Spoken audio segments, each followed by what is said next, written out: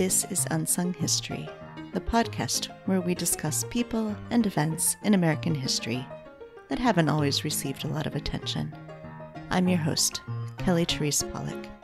I'll start each episode with a brief introduction to the topic, and then talk to someone who knows a lot more than I do. Be sure to subscribe to Unsung History on your favorite podcasting app so you never miss an episode. And please, tell your friends, family, neighbors, colleagues, maybe even strangers to listen to.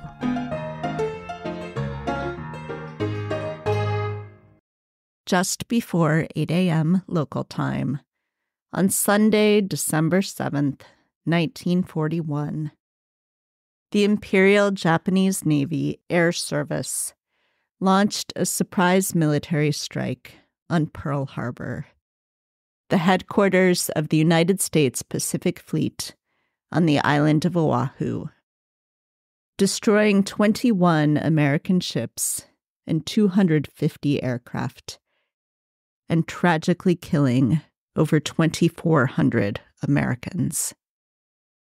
The next day, December 8th, President Franklin D. Roosevelt gave his now famous speech to a joint session of Congress, calling the previous day a date which will live in infamy, and asking Congress to declare war on Japan, which it did with near unanimity. FDR, though, wasn't the first public figure to address the American people in the wake of the attack. Instead, it was the First Lady, Eleanor Roosevelt, who, on her regularly scheduled weekly radio program, Over Our Coffee Cups, on December 7th, spoke to the American people about the horrific events of the day, particularly addressing the women and young people of the country. Even before the formal declaration of war, Eleanor had been involved in the war effort.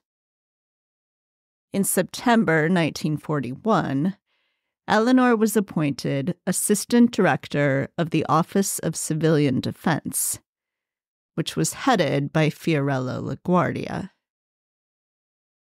Perhaps unsurprisingly, having the First Lady serve in an official government position was controversial, and she resigned 6 months later, saying, quote, "I do not want a program which I consider vitally important to the conduct of the war and to the well-being of the people during a period of crisis to suffer because what I hope is a small but very vocal group of unenlightened men are now able to renew under the guise of patriotism and economy the age-old fight for the privileged few against the good of the many," unquote. Still anxious to help, and never one to sit on the sidelines, Eleanor looked for other ways to contribute to the war effort.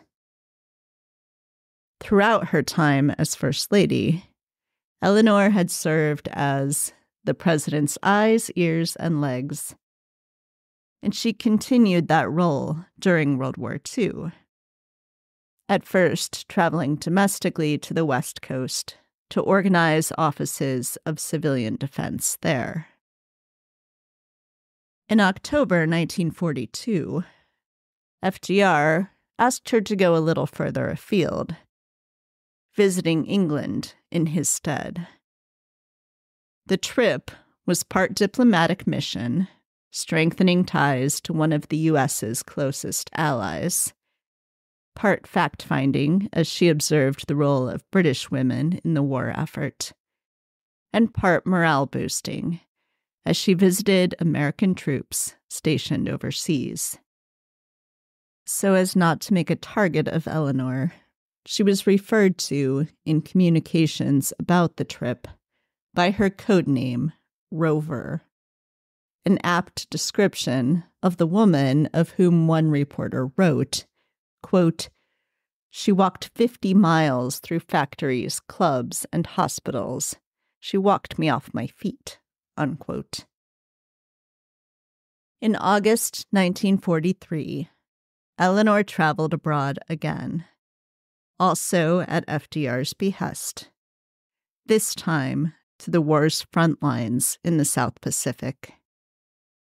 She set off in secrecy from San Francisco on a military transport plane on August 17th, flying across the Pacific Ocean to Honolulu, followed by Christmas Island, Penrhyn Island, Bora Bora, Aitutaki, Tutuliua, Viti Levu, and New Caledonia. Before the trip, she wrote in one of her daily My Day columns, quote, "I'm about to start on a long trip, which I hope will bring to many women a feeling that they have visited the places where I go, and that they know more about the lives their boys are leading," unquote. For the sake of security, publication of the column was delayed until August 28th. Before departing, Eleanor had arranged with Norman Davis, the chairman of the American Red Cross, to use the trip as an opportunity for her to inspect Red Cross services and clubs across the region. At Davis's suggestion, Eleanor, who was a longtime volunteer with the Red Cross dating back to World War I, wore a Red Cross uniform for the duration of the trip. It wasn't until Eleanor arrived in New Zealand on August 27th, 10 days into the trip, that the public learned that she was in the South Pacific at all. Eleanor spent a couple of weeks in New Zealand and Australia, where General Douglas MacArthur's staff aide, Captain Robert White, reported, quote, "Wherever Mrs. Roosevelt went, she wanted to see the things a mother could see. She looked at kitchens and how the food was prepared. When she chatted with the men, she said the things mothers say. She went through hospital wards by the hundreds. In each, she made a point of stopping by each bed, shaking hands, and saying some nice mother-like thing," unquote. Upon returning to New Caledonia, Eleanor learned from Admiral William F. Halsey that he was granting her request to visit Guadalcanal, with stops at a couple of other islands along the way. Halsey had originally opposed the request to take the First Lady, or any, what he called, do-gooders, that he would have to play the solicitous host for, into an active fighting zone. But several weeks into her trip, Halsey was won over, not just by Eleanor's actions, but by the reactions of the troops to her visit, saying, quote, "I marveled at her hardihood, both physical and mental. She walked for miles, and she saw patients who were grievously and gruesomely wounded. But I marveled most at their expressions as she leaned over them. It was a sight I will never forget," unquote. After Guadalcanal, Eleanor headed back via Espiritu Santo, Wallis Island, Christmas Island, and Honolulu, finally arriving back in New York on September 24th, 30 pounds lighter, having logged nearly 26,000 miles and having seen an estimated 400,000 troops. Eleanor wrote that the trip left her with, quote, "a sense of pride in the young people of this generation, which I can never express, and a sense of obligation which I feel I can never discharge," unquote. Joining me now to help us learn more about this incredible trip is journalist Shannon McKenna Schmidt, author of The First Lady of World War II, Eleanor Roosevelt's Daring Journey to the Front Lines and Back. Good evening, ladies and gentlemen. I'm speaking to you tonight at a very serious moment in our history. The Cabinet is convening and the leaders in Congress are meeting with the President. The State Department and Army and Navy officials have been with the President all afternoon. In fact, the Japanese ambassador was talking to the President at the very time that Japan's airships were bombing our citizens in Hawaii and the Philippines and sinking one of our transports loaded with lumber on its way to Hawaii. By tomorrow morning, the members of Congress will have a full report and be ready for action. In the meantime, we, the people, are already prepared for action. For months now, the knowledge that something of this kind might happen has been hanging over our heads, and yet it seemed impossible to believe, impossible to drop the everyday things of life and feel that there was only one thing which was important: preparation to meet an enemy no matter where he struck. That is all over now, and there is no more uncertainty. We know what we have to face, and we know that we are ready to face it.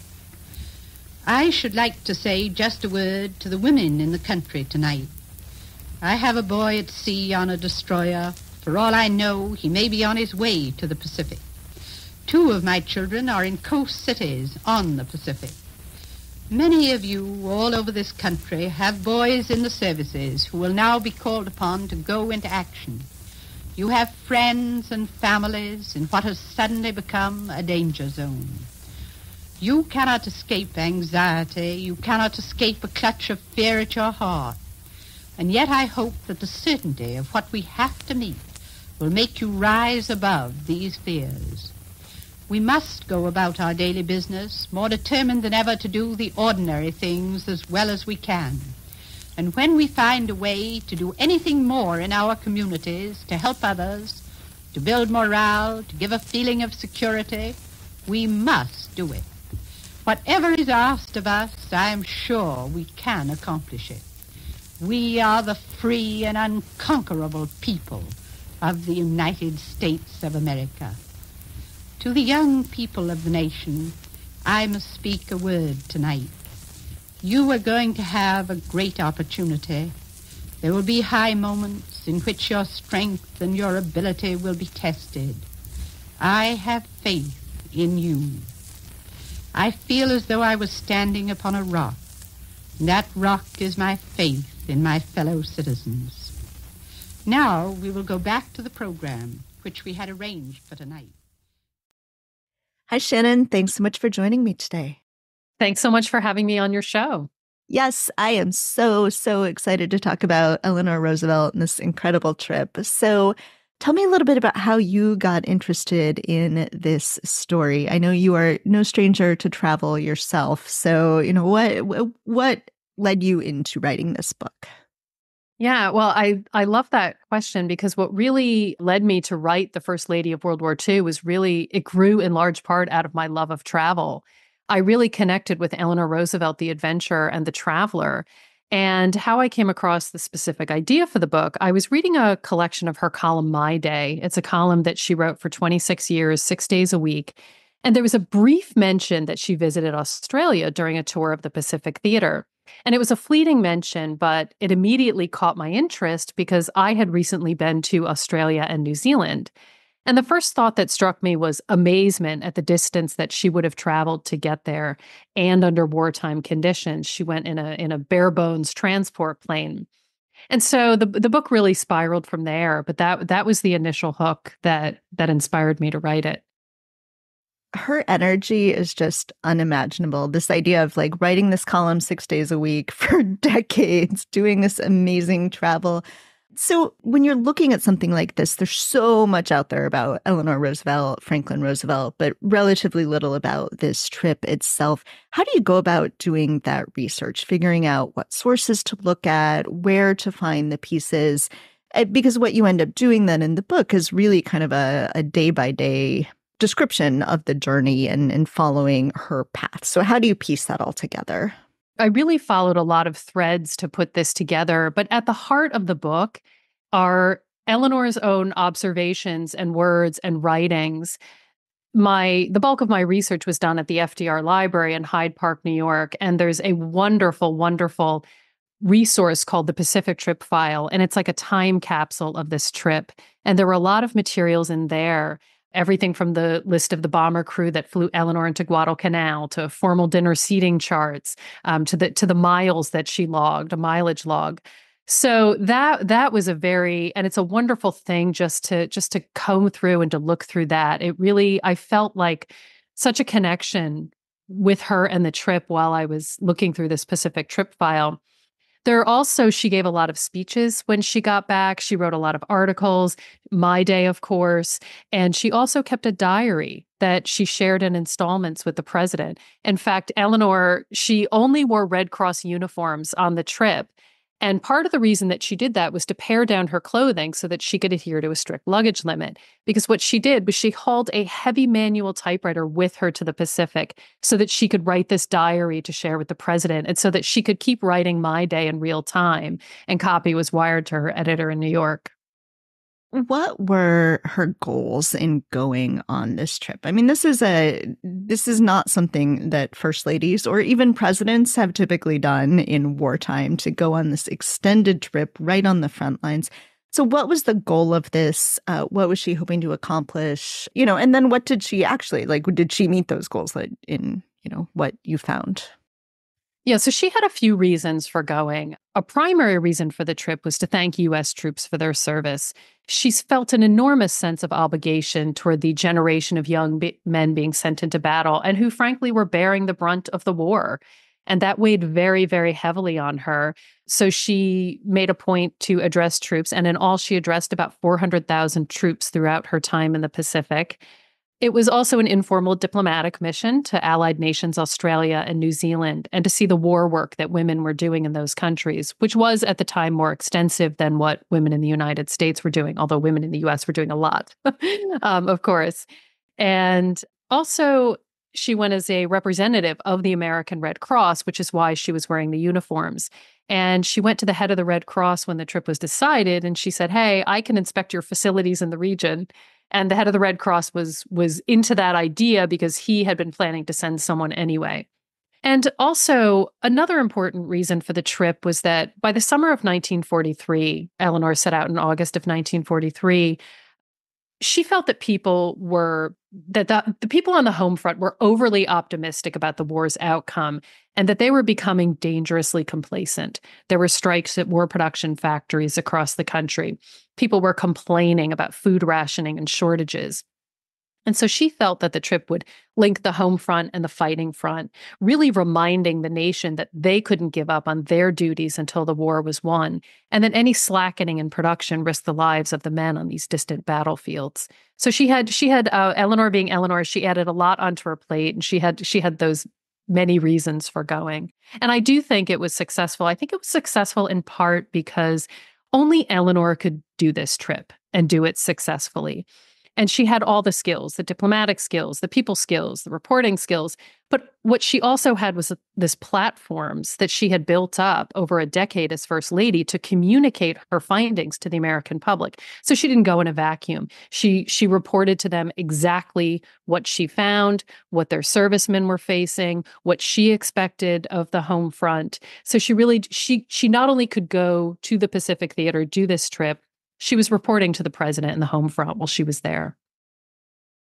Can we talk a little bit about the challenge of reporting? So there were also reporters in the region on the front lines with the troops, but there's this tension between wanting to share what's happening, but also wanting to hide important military secrets. And so there's this ongoing tension with censors. Could you talk a little bit about how that affected what Eleanor was allowed to write, the way she was allowed to talk about the trip? Yeah, so just like any other correspondent in the Pacific Theater, Eleanor had to adhere to wartime censorship rules, and they were voluntary in the United States. They were and journalists largely adhered to them. They were highly restrictive in the Pacific Theater. So she couldn't mention things like the number of troops stationed at bases. She couldn't mention by name all of the islands that she visited. I was actually surprised, though, at how much she was allowed to relay in her columns and in her speeches and articles. So one of the things, of course, you mentioned she's doing is troop morale. So let's talk a little bit about what that was like, what she's able to do when she gets to these places, and the way that her personality and the person that she is allows her to really help with that.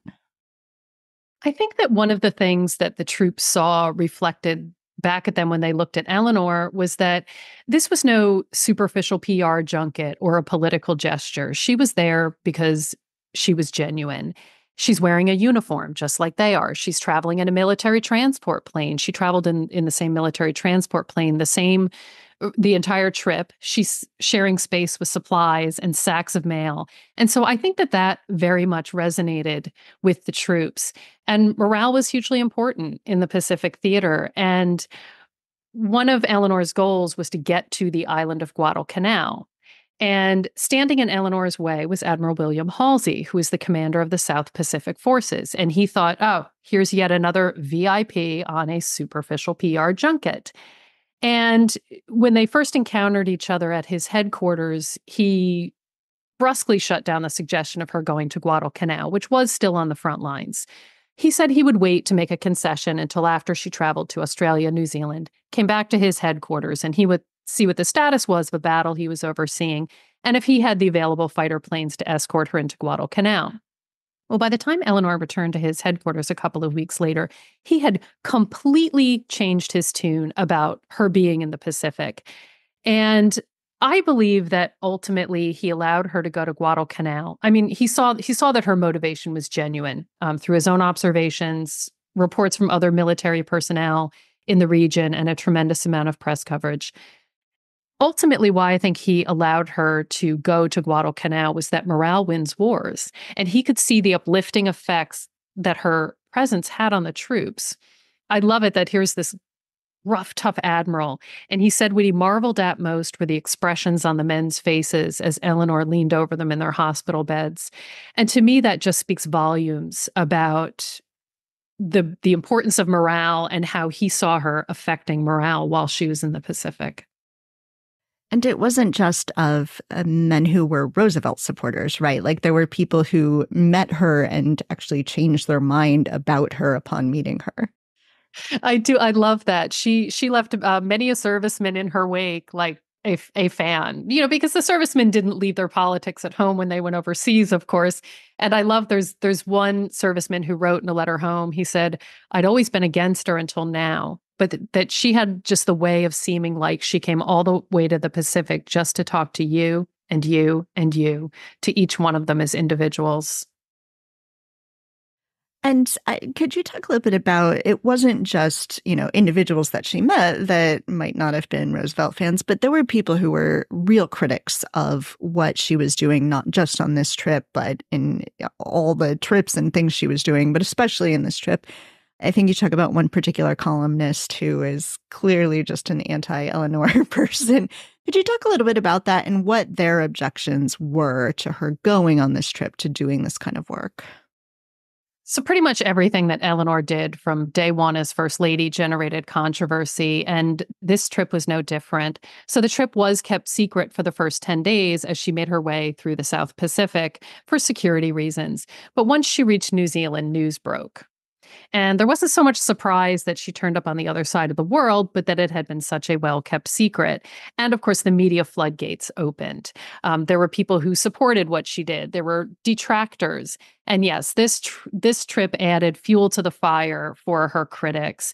There was one columnist in particular, Westbrook Pegler, and he was anti-Roosevelt administration, and he very much wielded his poison pen against Eleanor in particular. And, he, of course, went on a screed about wasting fuel and, completely disregarding the fact that she traveled on a regular military transport flight. But one thing that I love is that Eleanor's first inspection stop was a little tiny island called Christmas Island. And the GIs on Christmas Island, after news broke and they were able to write about Eleanor's visit to their island in their troop publication, they took on her detractors. And they poked fun at Westbrook Pegler in particular. I think they called him Pegbrook Westler, and and that he slung his arrows at Eleanor, but that they wanted him and everybody else to know that she brought that island of forgotten men very much back to life. And I just love that quote. And another GI journalist reported in their troop publication that it takes great courage to do what Mrs. Roosevelt is now doing, and you have to hand it to her. She has what it takes. So to the people that they were some of the people that it really mattered to about her trip, and they expressed that. So let's talk about these forgotten men. So what is the Pacific Theater like? This is very different than the war in Europe, which a lot of us have read a lot more about, and which I think the American people at the time probably knew a lot more about what was happening. So can you talk about what life was like for men who were fighting in the Pacific Theater? Life was very harsh for the men experiencing jungle warfare in the Pacific Theater. And Eleanor went to great lengths to understand jungle warfare, even trekking through the jungle on a simulated training exercise. She talks about how they warned her that there would be shooting, and yet it seemed like she stepped on a soldier before she almost stepped on him before she even saw him, and it seemed like a gun went off under her feet. So she was very much interested in finding out this new kind of warfare for American servicemen. And she was very forthright in reporting back to the American public about what this was like, the human cost. And in one of her radio addresses after she got back, she told people to stop complaining about food rationing and shortages because it was nothing compared to lying on your back in a jungle swamp while an enemy camouflaged in the trees took shots at you. And in another speech, she talked about the shadowed eyes of the men who had endured the savagery of jungle warfare. So she's very much going to great lengths to find out about that. And then she also was boosting morale for the men through the South Pacific, like the ones on Christmas Island and other islands that linked the supply and communications route between the United States and Australia. And these men felt marginalized and distant from the war, and as if they weren't making enough of a contribution. And FDR asked Eleanor to particularly visit these islands and assure the men there that he knew the valuable job that they were doing. So it's neat to see that she kind of had this encompassing mission that thought about the various stations and positions for the men in the Pacific. So it's not just the warfare that's difficult there, right? It's like they just don't have anything to do. In some places, the islands are each unique and different, but in some places, it's like they don't even have anything to do in their free time. Could you talk a little bit about that and the sorts of things that Eleanor saw when she was there? So when this trip was decided and she went to the head of the Red Cross, as I mentioned, she offered to inspect their facilities in the region. And she ended up giving the head of the American Red Cross a 9-page report after she got back. And part of what was in the report was exactly what you were referring to, that the men on these islands needed recreation. They needed supplies. They needed pens and paper to write letters home. It was very much a recreation and a morale building. And she was more forthright in her report than she was, of course, in her public columns, and on how that they could improve things like that. So you mentioned that she really wanted to get to Guadalcanal. Could we talk a little bit about why was that so important to her to get there? You know, what is it that she wanted to accomplish by going there? Getting to Guadalcanal was Eleanor's ultimate goal of the trip, and it was still on the front lines. And visiting there was really a tribute that she felt she owed to the men in uniform, to see where so many of them had lost their lives or received their injuries. And Eleanor, she had gone to Great Britain the year before in 1942. And that was also a difficult trip. She pushed herself, but this time in the Pacific, I think that she felt even more driven. She really wanted a wartime task that would require her to put forth endurance and courage, just like the men were. And so it was very important for her to get there. And she also felt that she would be perceived as lacking courage if she didn't go. And she told FDR that she would never be able to face the men in the hospital again if she didn't go, because she thought that they would think she was lacking courage. And FDR at first stood in Eleanor's way. He was totally for her going to the Pacific. They decided together that she would go. He was understandably reluctant to have her put in harm's way. Well, she wore him down. And when she set out for the South Pacific, she had letters from him addressed to the commanders on the ground in her bag. And so she eventually won him over, FDR, and about saying it's okay for you to go. And then the other person, like I said, that she had to convince was Admiral Halsey. And he did allow her to go to Guadalcanal.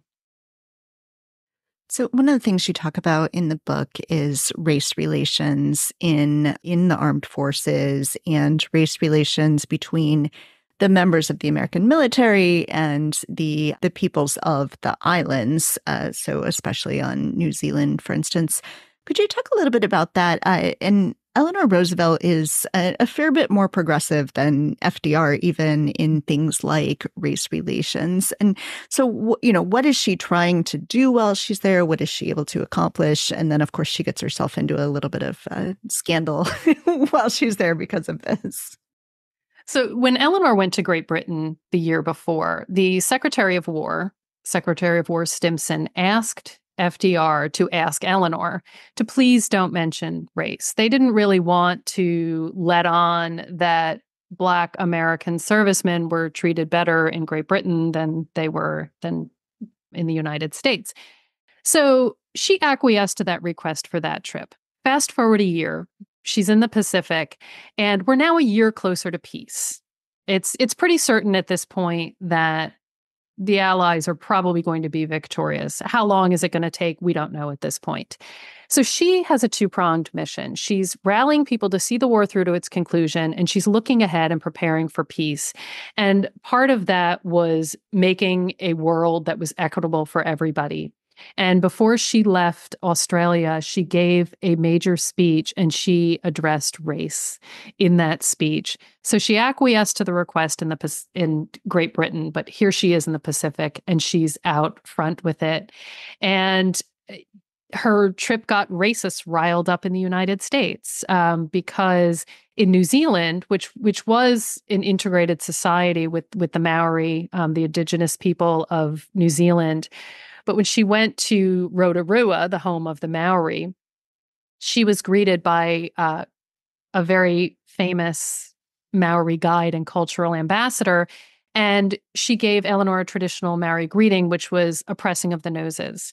And a single photographer caught one photograph of this. And so there's only one photograph in existence of this moment. And that got racists riled up in the United States. And a congressman even ranted about it on the floor of the House of Representatives. So they were very much at work during her trip to the Pacific. And you have that photograph in your book. Yes, I was very pleased that my publisher, and of course, because there's only the single image, it's, under copyright. And so I was very pleased that my publisher went to the lengths they needed to go to include that in a photo insert in the book. Yeah, it's incredible. I love that photograph. So the Roosevelts, of course, are not just sacrificing in these ways, but all four of their sons were also in World War II. Could you talk a little bit about that and the way that helps Eleanor understand the sacrifices that people are making? I think it absolutely helped her understand the sacrifices. And it also, part of what she wanted to do in the Pacific was to let the women in the United States know what was happening to their men and what life was like for them, the mothers, the wives, the sisters. And as a mother, she very much felt that. And she talks about how even she and FDR didn't know where their sons were. They didn't have any special information. And her son, James, who was a Marine, fought in the Solomon Islands campaign that included the Battle for Guadalcanal. He did not fight on Guadalcanal. It was another island, but he was involved in the Solomon Islands campaign. And he especially helped her when she went to the Pacific understand jungle warfare. He told her, well, you can hack away at the jungle all night and go half a mile. And she said she didn't, she understood what he was saying, but she really understood it when she went there and saw things for herself. In fact, Time magazine had this wonderful quote, and they said that that she was probably the American mother who had been closest to the war and who had seen as so much of the panorama of the war and been close to the sweat and boredom, the suffering. So being a mother of 4 sons on active duty in the military was very, I think, instrumental to her in her war efforts. You talked just briefly in the book, but I wonder if you could talk about it here, the relationship between Eleanor and FDR. They're clearly, you've mentioned several times, they made these decisions together about where she's going. She's sending reports back to him. She's helping with policy. But that's not the same as a romantic relationship. So could you talk a little bit about that and what it is that they're doing, how their partnership is working at this point in the war? That's one of the things that I realized while I was writing this. And, it's very well known that Eleanor and FDR had their troubles in their marriage. He had his affair with Lucy Mercer, which kind of severed the romantic part of their relationship. But what I found they cabled each other every few days while Eleanor was in the Pacific. They exchanged notes, very affectionate and loving notes, checking on each other's health, news about family members, and making plans to see each other as soon as she returned from the Pacific. And so from these correspondence, I really felt that it showed the love that was still there and affection in their relationship despite a couple of decades of baggage. And the other thing is that Eleanor's travels were a touchstone for her and FDR to keep in touch with each other, a link. After each one of Eleanor's trips, they would get together and they would talk about her findings. And when she came back from Great Britain, she was gone like a month, and FDR is like, "Would you just send her home, please?" And when the plane flew into Washington, D.C., she could see this hoopla down on the tarmac, and she knew it was FDR and the Secret Service, and that he had taken time out of his busy wartime schedule to come meet her after she returned. And same after the Pacific, they met and discussed her findings. And he was always supportive of her travels. Travel was a reason that Eleanor was considered an unconventional first lady, and FDR was always supportive of her travels for his own personal political gain with the information she gathered. But I think that he also knew that it was something she needed personally.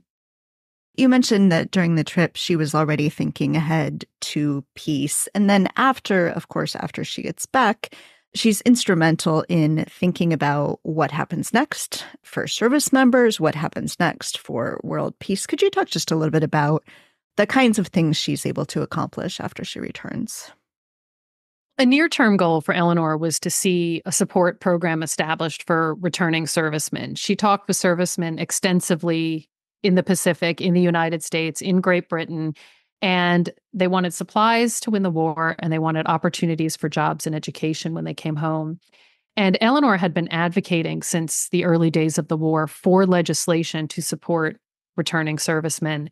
And she really used the power of her public platform to help ensure that this was done by bringing pressure to bear on Congress and by encouraging people to go talk to their representatives and tell them what their servicemen wanted.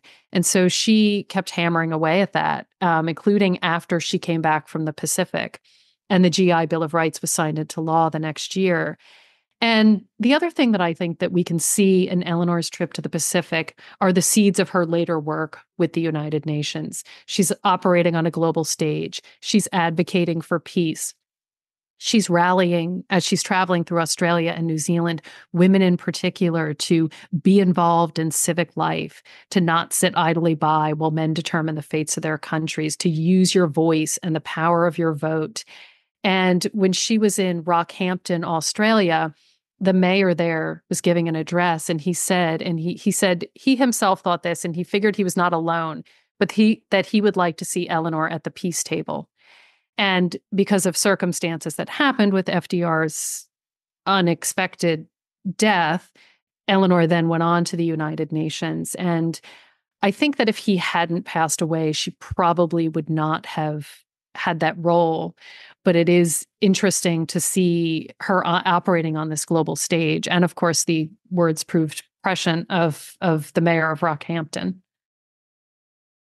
So this is an incredible book. Can you tell listeners how they can get a copy?